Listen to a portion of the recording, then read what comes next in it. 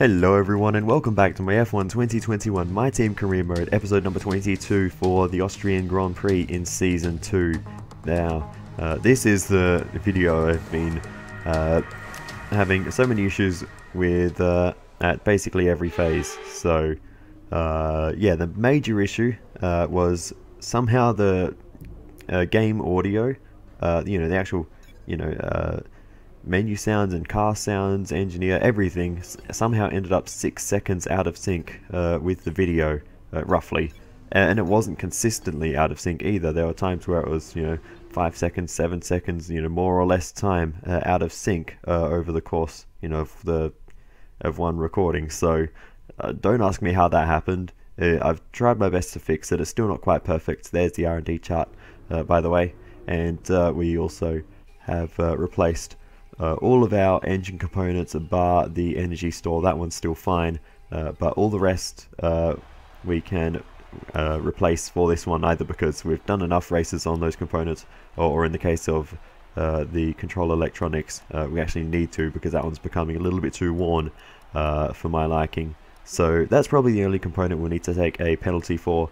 But anyway, you can see Q1 in the background. No huge surprises there. We've managed to get through with no major issues, so we should just be able to push on and hopefully have a decent run in qualifying here. This is one of my favourite tracks on the calendar, so I imagine we should be able to have a solid run here.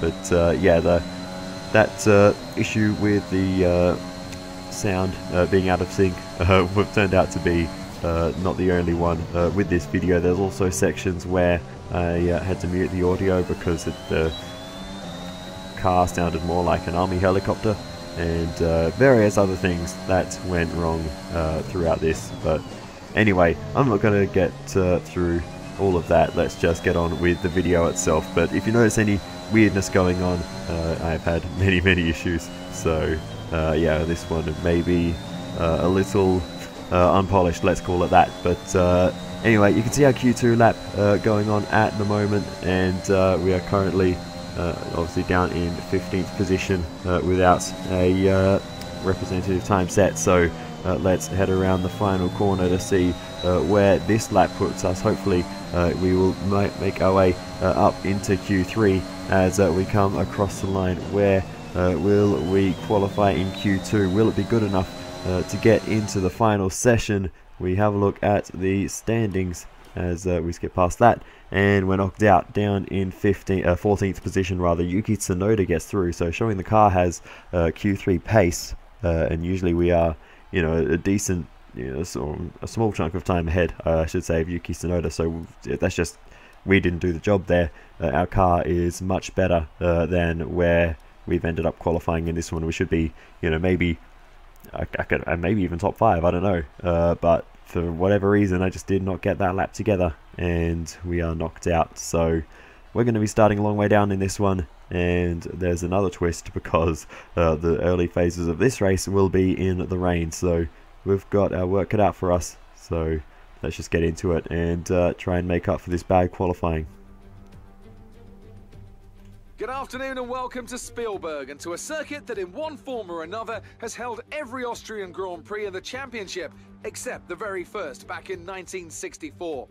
It was at this race that John Watson lost a bet and his beard when he took Team Penske's only F1 victory in 1976. If anything, the stakes are even higher today, with 25 points available for victory and a crucial advantage in the championship fight. It's a short lap here in Spielberg with just 10 corners, 7 rights and 3 lefts, making up the total distance of 2.6 miles. And expect to see a lot of cars running wide today, especially through the last corner, as the wet conditions make the cars skittish through the downhill sections. It's not going to be plain sailing for our drivers today, although with the sky falling as it is, perhaps sailing isn't too far from the truth. Anthony Davidson, could be a wet one today. Great to have you with us. What are your thoughts? It is a touch damp, isn't it? Well, as a driver, there are 3 big things to worry about when racing in these kind of conditions: standing water, tyre temperature and visibility. Judging distance to the cars around you is really tricky when you're driving through the vast amounts of spray that these wet weather Pirelli tyres kick up. Off the back of a fantastic qualifying session, it's time to see how our starting grid looks for today's race. An immense lap from Lewis Hamilton yesterday puts him on pole position, edging out Max Verstappen, who'll start from P2. Moving on to the rest of the grid, we have Ricciardo, Sainz, Charles Leclerc and Norris, Perez, Fernando Alonso, Ocon and Yuki Tsunoda, Gasly, Mazepin, Sebastian Vettel, the scientist, Stroll, Russell, Valtteri Bottas and Nobuharu Matsushita, Raikkonen, Giovinazzi, Latifi and Mick Schumacher. And with lights out just moments away, it's time to go down to the track. Now that we've got some points on the board, let's continue this form and aim for another top 10 finish. I think that is a reasonable target for this race. Everyone's around us starting on the medium compound tyres, so despite the fact we're starting in the wet conditions, and I think the soft tyres could be better, we're going to go with the mediums just because I don't want to go different to everyone around us. So that will allow us to run further into the race, and we'll have some nice grippy tyres for the end. But anyway, we go to the 5 red lights, and you can already hear some of the little audio issues are coming into effect. I'm going to mute the audio in a moment. But it's lights out and away we go for the Austrian Grand Prix. It's a decent start for us, despite our tyres being a little bit colder than what would be optimal for the start. We go for a move to the outside. We'll see if we can make our way around. We find ourselves off circuit though, and we have to drop back into line, and we're losing places as we rejoin the circuit. And now there's a moment for a car behind. That's Nobuharu Matsushita. He's got a wheel off as he makes contact with several other cars as he re-enters the circuit. Off to the right now, but Matsushita's had a big crash there, and there's several other cars involved, just losing the rear end going up the hill. It looks like the Alfa Romeo is involved, and there has a Mick Schumacher having a big moment there as well. That is Valtteri Bottas, very lucky to get through there, but we'll have a look on board with a few of the others. Giovinazzi, so unlucky, he has a heavy impact, and look at Mick Schumacher. That was a huge crash for the German. Here's Kimi Raikkonen. For him, nowhere to go. He's got a wheel off as well. That's 3-4 cars out of the race, including Mick Schumacher. He actually had a moment on his own, just avoiding the incident. So very slippery conditions out here, and that was a heavy crash for Mick Schumacher. So that was a big incident on the opening lap of this race, and that is 4 cars out of the race. Both Alfa Romeos, the Haas of Mick Schumacher, and the AlphaTauri of Nobuharu Matsushita all out in one incident. So that is a disaster start for them in this race, and they will all be taking an early shower today. But finally we can return to having some audio in the video, as the weird sound issues have resolved themselves mysteriously at this point. Once again, I'll repeat, they are in the recording. The game itself, as I was playing, was completely fine. It's just in the recording something went wrong. But anyway, we're now down in 18th position. You'll notice we've switched onto the soft compound tyres. We actually had front wing damage after the opening lap, so we took that opportunity to make a pit stop, and yeah, we are now making our way through the field on soft tyres. That should be much better suited to these conditions because they retain heat much better. So while the cornering, and apex speeds are down, it's harder to generate that tyre temperature. So using soft tyres at this phase of the race is working very well for us, and we are slicing our way through the field at a rapid rate, as we've already moved ourselves up and into 16th position. The strategy from this point is actually a one-stop to get to the end. Despite the fact we only did 1 lap first stint, we can actually get to the end on 1 more stop. So we might actually do that, despite the fact it's sort of a weird strategy, and it's probably not the most efficient way to get to the end from the start, but I think we're going to go aggressive and go for it, and that will give us some good track position as the cars ahead of us begin to battle away. That is Sebastian Vettel and George Russell fighting away. Can we make the most of that as we have a little look? No, we can't quite get up the inside of Sebastian Vettel, and we sit behind the German for a bit longer. But with 4 cars out of the race, that is already made the field much smaller, and with any other issues later on, It could be a chance for some surprise points for a few people. Let's see how that goes by the end of the race. Meanwhile, Vettel now going for the move around the outside of George Russell into turn 3, and he gets the job done. We go for a wide line cut in and get a nice exit, and we'll get the move done on George Russell along the next straight, nice and easy, and we've moved ourselves up and into 15th position. Next up is Sebastian Vettel, having a little look around the outside there, but we're not going to stick the nose in where it's going to get chopped off. We get Vettel along the straight towards turn 3 anyway, so that was a fairly easy one. The Aston Martins not been too great so far this season. No issues with tyre wear for now. Keep taking care of them. But anyway, next up we have Pierre Gasly, and we're going to go for a big dive up the inside into turn 3. That was an aggressive move, but we made a stick, and we've moved ourselves ahead of Pierre Gasly, and we actually set a purple first sector there, so we have got decent pace in certain parts of the circuit. With these soft tyres, we should actually be the fastest car on track, because they'll be the newer soft tyres. They're brand new. Everyone who started out of the top 10 started on mediums, and everyone in the top 10 will be on used softs, so we should have the best soft tyres by at least 4 laps. So that will be a significant advantage in our favour, and you can see we're making it work for us as we are finding our way now up into 11th position, as the track now is dry, not sort of being as troublesome. These soft tyres are going to start fading relative to the mediums, but the matter of fact is we've already made up a lot of our lost time. In fact, we're probably ahead of where we were to begin with, so we're actually doing quite well on this strategy. Because there was a safety car, we could make that pit stop and switch onto these tyres without losing too much in the way of time. But anyways, we continue to push on. We get past Nikita Mazepin in the second Mercedes, and that moves us up into 6th. So yeah, we're running quite well in this race, and remember, we've only got 1 stop to go, whereas everyone else has 2, maybe even 3 stops to go. So I'm not going to say anything, but we could be in a very good position here, and these soft tyres seem to be lasting very well, as we're now in the lead. Daniel Ricciardo takes that from us, and we can't really fight it back because at this point our soft tyres are going off. But we've already done, if you look in the top left, 28 laps on these tyres, so they have lasted brilliantly after we only put them on at the end of lap 1.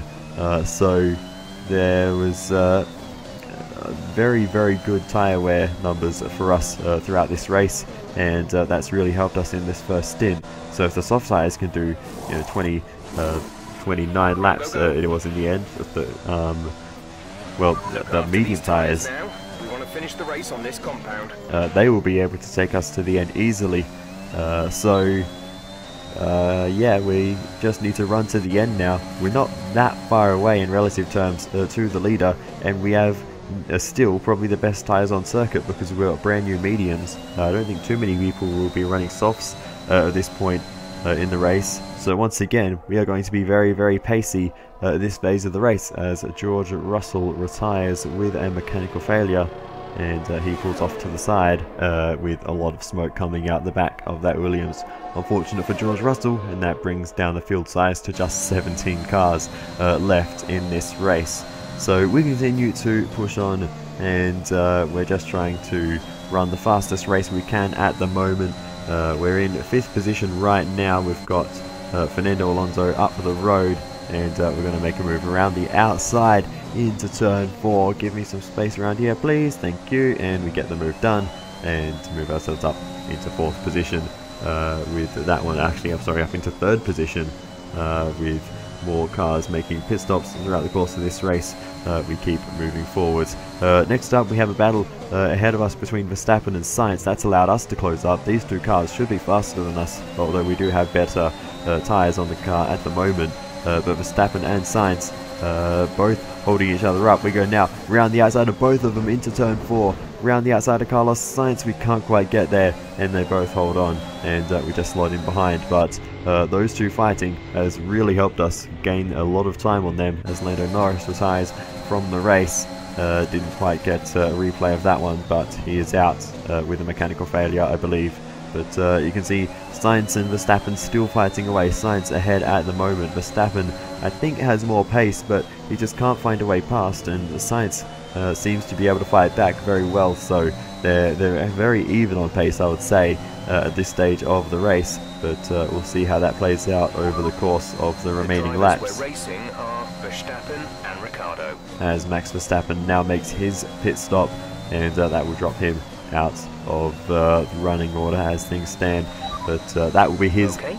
Our main competitors in this race are Verstappen and Ricciardo. That will be his final stop of the race, I believe, as we now catch up to Carlos Sainz once again. We're going to try and make the move around the outside, too deep under brakes though, and Sainz is going to hold on, and we can't continue that fight with that car in the way. Not that we could anyway, we dropped too far behind Sainz to continue the fight through sector 2. But yes, Carlos Sainz doing a good job at the moment, but the Ferrari are not responding to Red Bull's undercut strategy with Verstappen.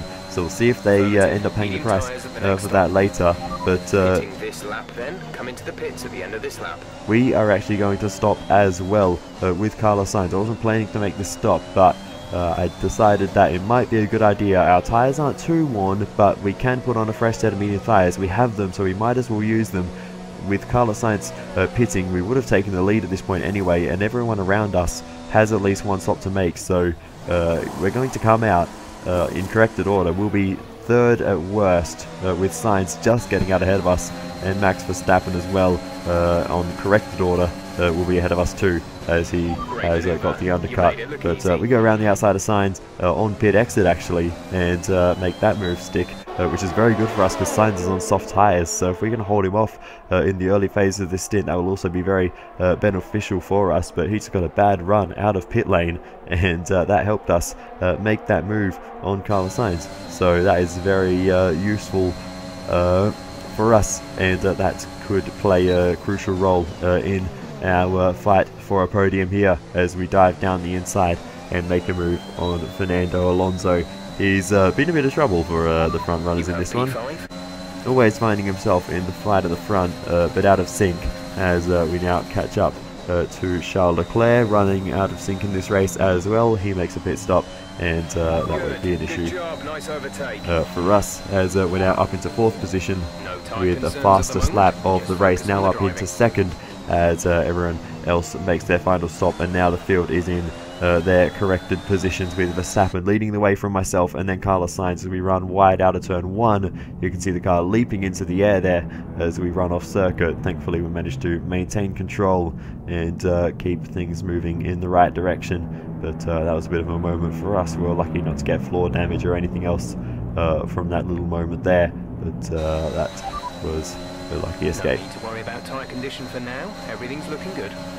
But we continue on, and Carlos Sainz begins, actually not Sainz, that's Fernando Alonso going up the inside. So Fernando Alonso is very, very pacey. Again, I mentioned he is running out of sync in this race. I think he has another stop to make, but Fernando Alonso is really fighting us hard. But we force him out onto the wide line. He gets overtaken by Carlos Sainz and Daniel Ricciardo, and hopefully he won't be bothering us anymore throughout the rest of this race. But that's got us a little bit distracted there, and now Carlos Sainz has got a good run out of the final corner. He goes to the outside of turn 1 and he gets the move done. We have dived down the inside. We need to hold this position because Sainz is going to be super fast on those soft compound tyres, so we need to stay ahead. We run wide though, and that's given Sainz another opportunity as he now goes to the inside towards turn 3. We're trying to go late on the brakes. We give him some space, but we straighten up the exit, get a decent one, but we're off circuit, running a little bit wide, and in the end we're not able to hold off Sainz, and Ricciardo gets through as well. We're down the inside of Ricciardo once again, side by side through turn 4, and we'll just about manage to hold off Ricciardo as he's still on the inside. Can we make it through around the outside? Yes, we just about will. And Hamilton gets through as well. So Lewis Hamilton buying into this. So it's a 4-way fight for the lead now, and maybe 5 if we can catch Verstappen. But with all the fighting between the 4 of us, it's going to be difficult. But Sainz has an issue. Jeff just coming over the radio with the news. Carlos Sainz is slow, and you can see the difference immediately. Carlos Sainz struggling in a straight line there, and we're straight past the Spanish driver in the Ferrari. He has major problems, and we have taken 2nd position. Hopefully that will give us the break we need to try and catch Verstappen. But now Hamilton down the inside. We go wide, give him a bit of space. He has a moment on the exit. Ricciardo now trying to pass Hamilton. Can we finally break away from this group of cars and try and chase down the leaders? Our tyres are in fairly similar condition to those behind. We've got better tyres than Verstappen, and we use them to catch up to the Dutchman, and now we are in DRS range. Can we make a move on Verstappen? Yes, we can, to the outside. Can we outbrake him though here? Around the outside we go. Verstappen later on the brakes though, and we just can't quite get there. Max Verstappen holds on, and we drop into P2 once again. We still have a bit of time left though. Lap 67 of 71. We have time on our side. We can pick our moment to make an overtake, but there's not a lot of time. That is the key. So we need to make sure we get this done in an efficient way and make sure we don't let everyone else catch up to us. So let's see what we can do. Round the outside we go, and this time we're going to sweep through and get the job done.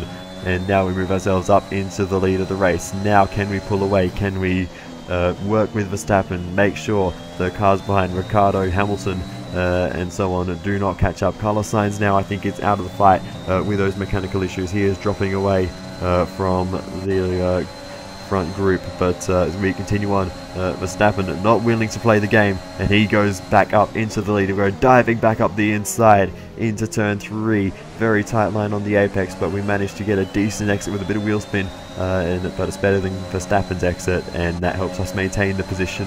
As now Hamilton is going down the inside into turn 1. We're going to try and hold this one around the outside. We try and pinch him a little bit, and that works for us. He has another moment on the exit, and now Ricciardo again is going to be the one to benefit from Hamilton's slight mistake there on the exit of turn 1. Ricciardo is moving himself back up into 2nd, and now into 1st as he goes down the inside of turn 1 on the penultimate lap of the race. We'll let him go to try and make things work for us. We get the DRS, we get the slipstream, and we have to watch out for Hamilton behind as well. Verstappen also hanging around. We go to the outside of Ricciardo, and we'll see if we can get this done round the outside. Yes, we can, and we move ourselves back up and into the lead on the penultimate lap of the race. We just need to defend one more time, and we can win this race. This is incredible stuff for our team. We are not in the car fast enough to do this. Ricciardo barges his way through. Contact is made there this time. We're going to try and duck back into the slipstream, but Hamilton is pulling alongside. We give him a bump. He bumps us back. We've got now front wing damage to deal with. We're late on the brakes, trying to make the move round the outside, understeer through the right-hander with the front wing damage. We just about keep the car alongside Ricciardo. We get a good exit, and we maintain the lead for the final time. They won't be able to get past through the corners, even with the slight amount of damage we have. So now we come around the final corner. We are going to win the Austrian Grand Prix. I need a moment. Fantastic drive. Just fantastic. You deserved that race win. I cannot believe it. After damage on lap 1 and on the final lap, a weird strategy. I didn't expect this to be our day. And with that, we wrap up yet another incredible Grand Prix weekend. Tell me, Ant, how do you think they were able to deliver such an incredible result today? Well, you know what they say, to finish first you have to finish. And that fact was clear today, with lots of retirements having a big effect on the outcome of the race. As a driver, you tend to keep reliability concerns to the back of your mind and just focus on what's in front of you. But for the teams, races like this can be very stressful. Welcome then to the podium, our top 3 drivers. What a great effort from them today in a very difficult race. Well, I certainly did not see that coming, but things fell into place towards the end, and we managed to make another Australian 1-2 for the season, but this time we are the ones on top. Max Verstappen rounds off the podium. Daniel Ricciardo can be happy with the points he's earned today as it pushes his lead out even further. So, And I pressed the wrong button there so we don't get to hear Crofty's little summary. But we move ourselves up into third in the championship standings with that result, third in the team standings as well.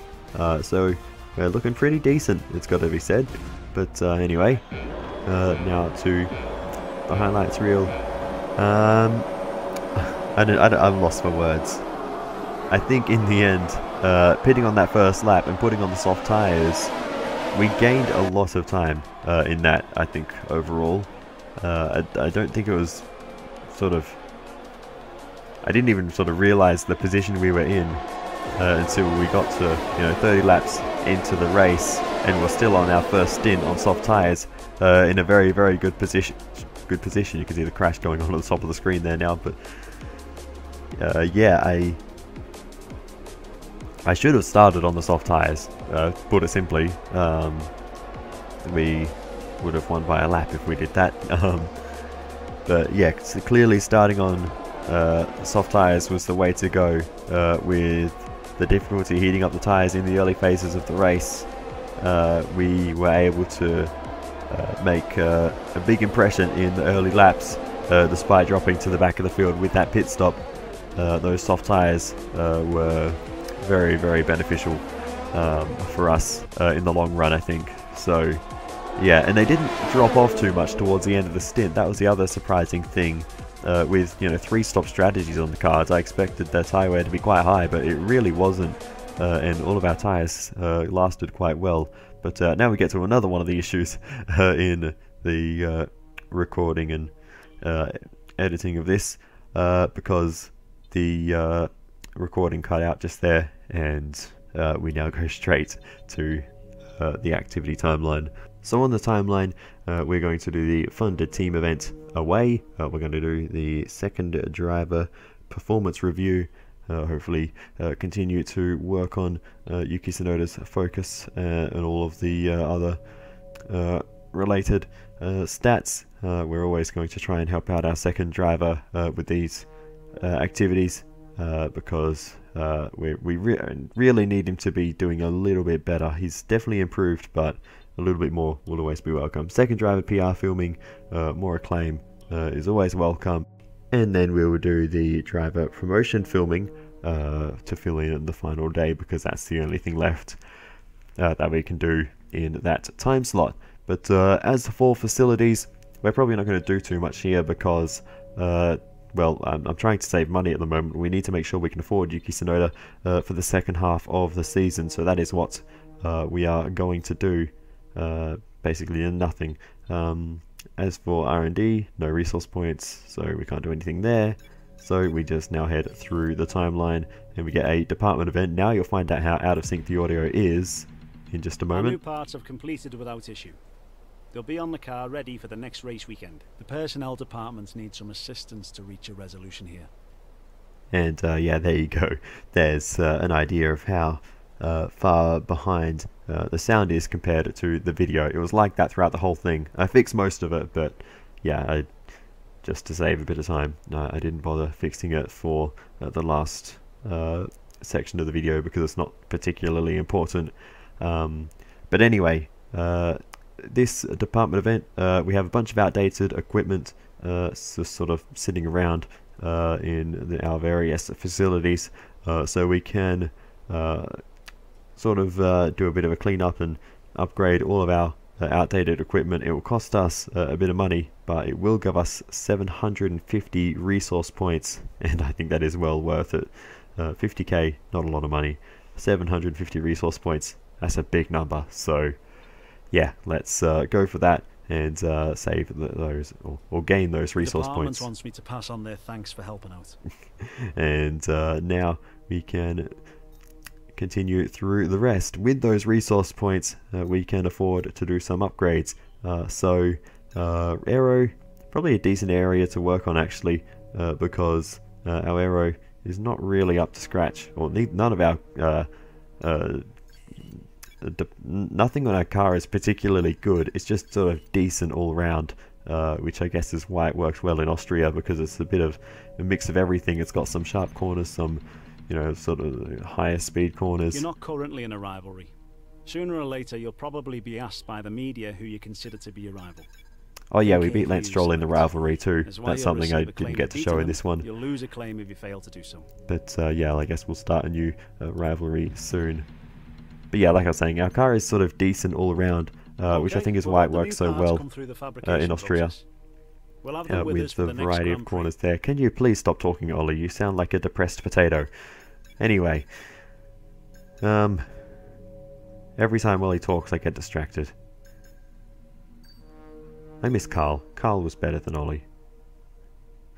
Anyway, I have no idea what I was just saying, and this video is already over half an hour long, so without much else left to do in this one, I think I will just leave it here. So thank you so much for watching, and I will see you in the future.